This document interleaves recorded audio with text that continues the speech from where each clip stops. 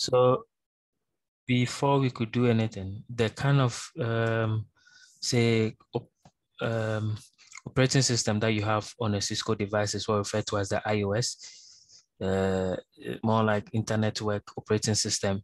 That's what is used to kind of navigate the Cisco switches and routers and firewalls as well.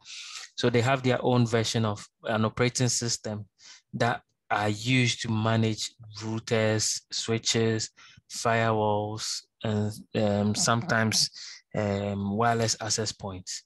So these devices or wireless LAN controllers, these devices are normally having their own way of configuring it. Most of them, apart from some of the next generation firewalls, which will have some graphical user interface, most of them will be command line based. And so we're going to learn how to do the command lines.